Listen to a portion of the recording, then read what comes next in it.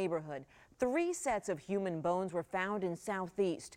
They were discovered by construction workers behind an apartment on Wayne Place. All 3 of them female. But that's really all we know. And lots of people have questions. Stephanie Ramirez joins us now live in the studio with the latest on what police are trying to figure out, Stephanie. Well, Deborah, the medical examiner's office is still working to identify these remains, so we still don't know who these victims are, how they got there especially. But I did learn today a neighbor may have helped police get there. William Bailey lives just next door to the lot on Wayne Place Southeast that's now covered in crime scene tape. He tells us he talked to the construction workers right after they made the discovery in this building's crawl space.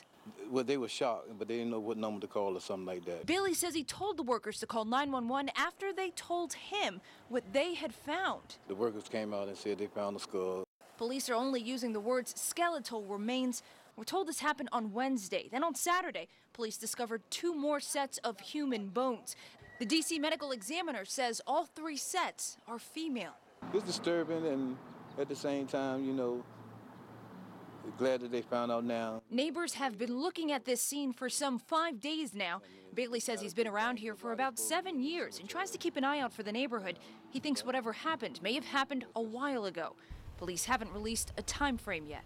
At least somebody will find that their relatives or whatever are passed away, and they don't have to worry about looking for them anymore, so it'll be some kind of closure to the family. And Deborah, this is still a very active investigation. Police are not just blocking the area of where the remains were found, but also the entire alleyway connected to that scene. Thank you so much, Stephanie. Well, a man in his 80s is recovering after falling down a ravine in Rock Creek Park. That's right now D.C. firefighters pulling him out of the water. They say the man was jogging on a path this afternoon when he fell. A bystander saw what happened and rushed to save him. And we're told that the jogger's injuries are serious, but not life-threatening. We continue to follow developing news out of a Prince William County middle school. The former principal at Ronald Reagan Middle School has been reassigned, we're hearing. This comes after Alfie Turner was accused of bullying and intimidating former teachers. This is all part of an investigation that started last month. Tonight, Gainesville Superintendent Pete Canlin is outraged at the letter that was sent to the school community about Turner's reassignment. He's calling out the superintendent, saying the letter had a condescending and disrespectful tone towards parents and teachers. He talked to Northern Virginia Bureau Chief Peggy Fox from Atlanta tonight. Comment on the tone that somehow it was the parents and the teachers' fault for getting us into this situation. I thought that was completely unacceptable, and that's why I stood up, have pushed back on the school administration, and requested the superintendent to come out to Reagan Middle School in May and address the parents and the teachers and explain to them the position of the school system. Turner's name is no longer in that staff directory, but her new job, we're hearing, will be in the Human Resources Department. The school website lists acting principal as Roger Dalek.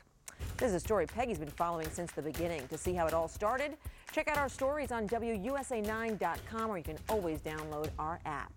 All right, turning to weather. This weekend, it was nice, it was chilly, it was a lot of things. So you might be wondering, what's it going to be like in the morning when you head out to work or school? Howard Bernstein's the man who knows. It's going to be cold, Deborah, in a lot of areas. And, you know, if the winds are light, that's a better chance for frost. But regardless, 30s and 40s to start the day. It'll finish much milder. In fact, let's take a look at what we're talking about for your Monday, where temperatures start in town in the 40s.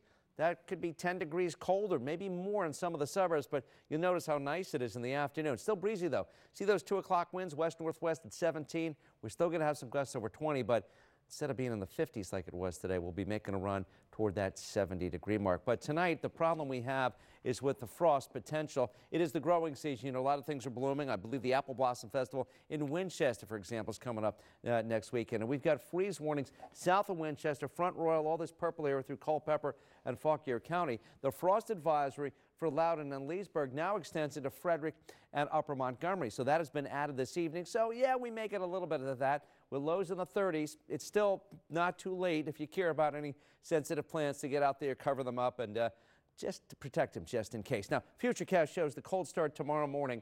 By 6 a.m., we're talking about temps mid-30s to low 40s in most spots.